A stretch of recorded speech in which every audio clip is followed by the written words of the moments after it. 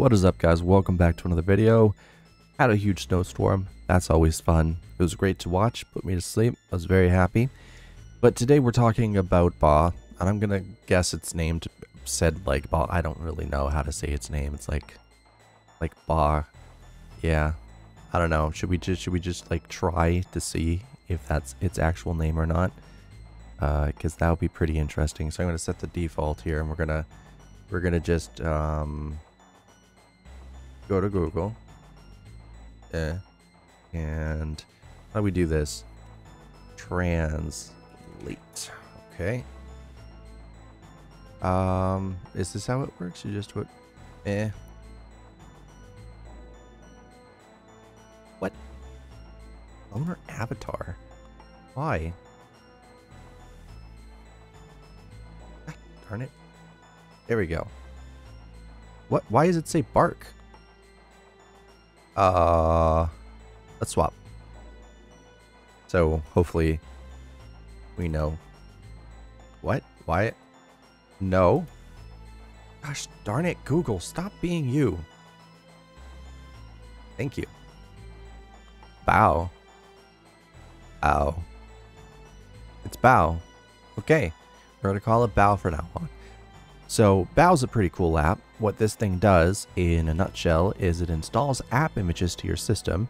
It can also handle updating and a whole bunch of other stuff. So graphical user interface for managing your Linux application, support AppImage's Debian and Arch packages, including AUR, Flatpak, snaps, and native web applications. Oh, now I have it installed on Nobora, gosh darn it, where are you? I just basically pipt installed it, so method 2. And if we go in here and I just type it opens up like that, see? And that's great. And there's PCSX2, OBS Studio. This is my own custom version. Extension Manager, Datcourt, and Cider. This is how I update Cider. And it's unknown because it comes from an unknown source. Yeah. But if you click here, you can update the database, full update, install web application, clean installation environment, backups, restores, and install app image file. That's the one I like the most because it installs it system-wide and it makes it so I can actually pin things, as you can see here. See, I can pin things. And it allows me to just update things from here, which is really, really nice, and I do enjoy that. What does this do? Some suggestions, choose a theme, night. Oh my goodness, we're gonna go with Dracula. I hate Dracula, but it's better than the night theme. Let's go through the settings real quick. App images. So we're not on Arch. We can't select that. Flatpaks. I'm gonna ask him to add RPMs because that would be pretty great. Interface. HDPI. Auto scale. Yes. Download icons. Yes. System theme. No. Style. Is that a fusion? Tray. Update icon, interval, same, you can select things. Multi-threaded download, yes please. Certificate check, there's a whole bunch of cool stuff. There's your backup options, your app image options, Flatpak options. I swear to God, if you're using snaps, dude, not okay. Yeah, so it's got a lot of options. Alright, there I have to use the actual close button. You can, of course, add this to the desktop, an auto tray icon or whatever, to configure to auto start if you want. And yeah, I don't know how to do that. I don't really want to do that, but I would like to make it so we could just execute this as a desktop application. So I'm going to copy this and we're going to attempt this live on video. That was cheesy as hell. We're not going into bin. Actually, it's in here in bin, I believe. Maybe? Is it?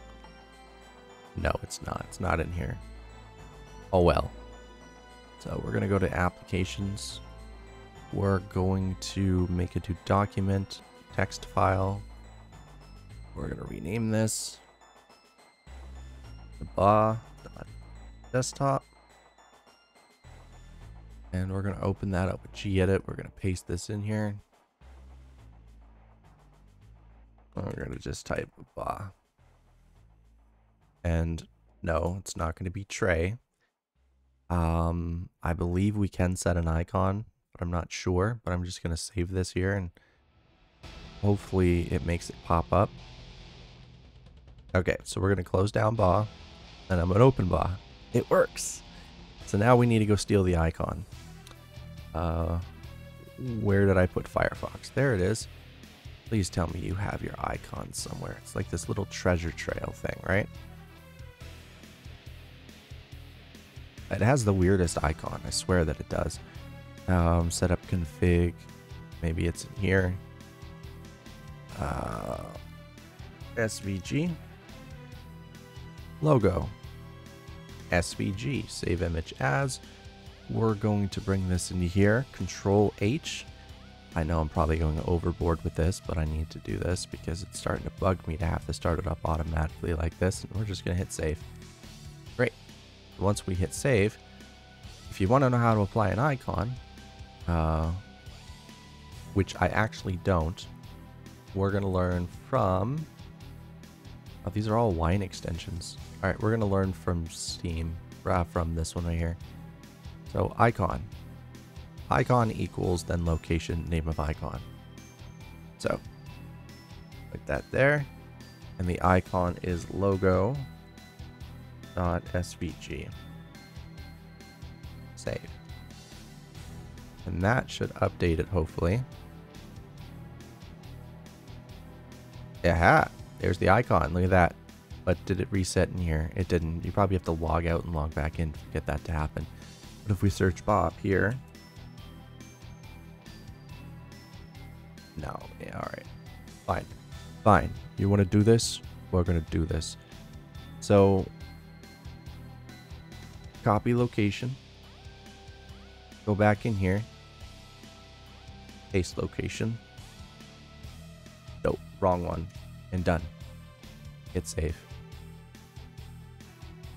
Close that out. Yeah, we're going to definitely need to wait for it to update.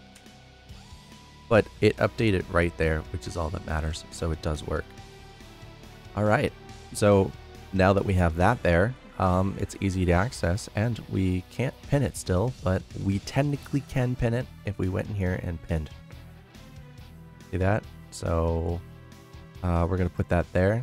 I'm going to quit and I'm going to open it from there, and it will open up another separate application, but at least you guys have your own little desktop icon and everything like that, so you guys can get things done and easily open things up, you know? This app is incredibly useful. We can hit refresh and you can see if there's an update. It will probably show that there's an update. If there's not, there's extra options. Upgrade file. Downgrade. There's a history. Wow, look at that. It's the last couple of versions. There's a history here too, I believe. Yep, look at that. Oh, right. Well, this thing is just packed with stuff, isn't it? Is there a history with this? There shouldn't be. No, internet connections required, so there's no history with that. But there is a history with this. So if you have a bug with the old one, I guess you could probably just go back to an older version without screwing up any of your files. Probably not going to work, though, because it's going to take too much time. Yeah, so as you can see, it does make its own bauh AppImage cider desktop thingy going on, which is kind of cool. Hey, it did. Wow. Holy crap. That goes really far back.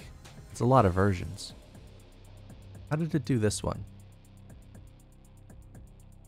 Look at that. And there's the logo where it installed everything. Yeah. We could technically replace the logo with its real logo, which is supposed to be this purple one here. So local share AppImage installed cider. Yeah, so it pulled that one out, but that's the real one right there. I wonder if we can grab the real one. Let's see. Cider 2 logo. No, there's no way I'm finding that original logo. I did make a better logo once, though. I wonder if I still have access to that logo. Where am I? There I am. All right, I'm going to try to find it real quick. Anyway, I couldn't figure it out. This is a really, really cool application. You guys can download it in the description below, or you can just, you know, tip 3 install it just like it says. I'll just link the GitHub and you guys can install it from there and do whatever you need to do.